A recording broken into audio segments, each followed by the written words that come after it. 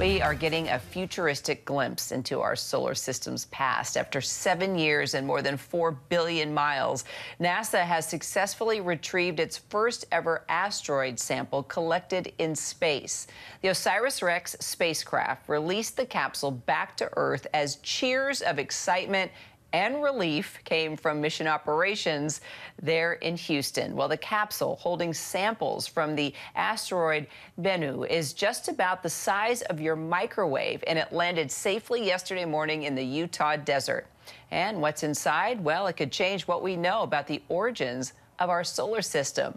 Joining me now from Johnson Space Center in Houston, planetary scientist for NASA and co-investigator of this mission, Lindsay Keller. Well, Lindsay, this had to have been Christmas Eve for you as you now wait for the samples to be unveiled under the tree, shall we say. Just talk to us about what it was like to see the capsule come back to Earth after launching back in 2016.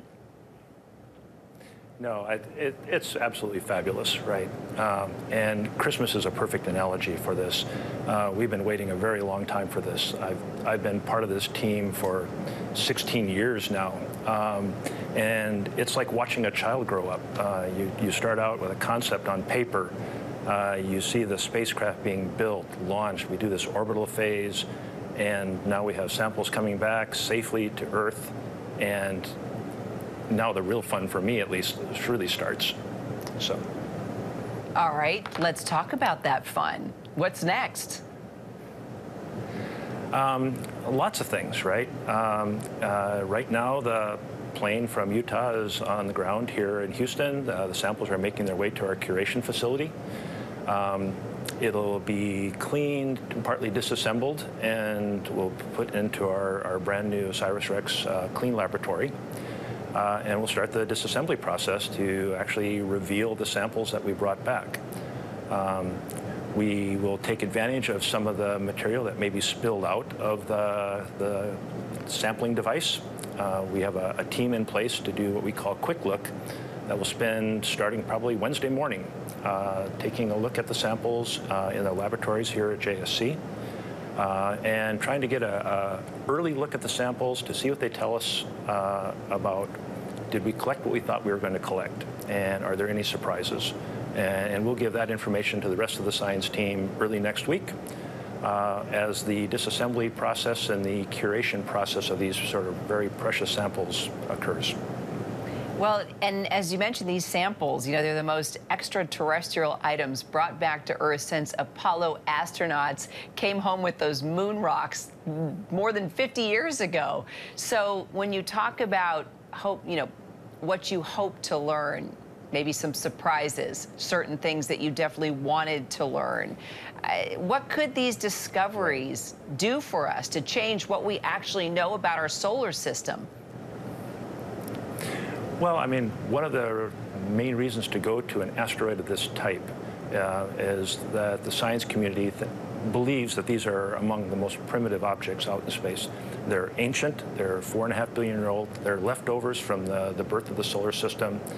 And we're really trying to get an inventory of the materials that were present that went into building the planets and the rest of the parts of the solar system. That includes the minerals, the inorganic parts of the original dust that accumulated around what became the sun. There's intense interest about the organic materials, the prebiotic organic materials, the volatile materials that seeded the early Earth that led to the formation of life on Earth. So lots and lots of interest in the various aspects of these samples. I'm personally leading a team looking at some of the absolute topmost surface samples from Bennu. Part of the sampling device included what we called contact pads that collect the absolute topmost material that was exposed to space and is subject to radiation and impact processes. And we're using that data as what we call ground truth.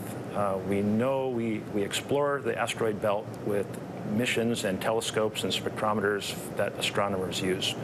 But now we have actual samples that can tell us what properties of those materials actually correspond to the things measured by the astronomers.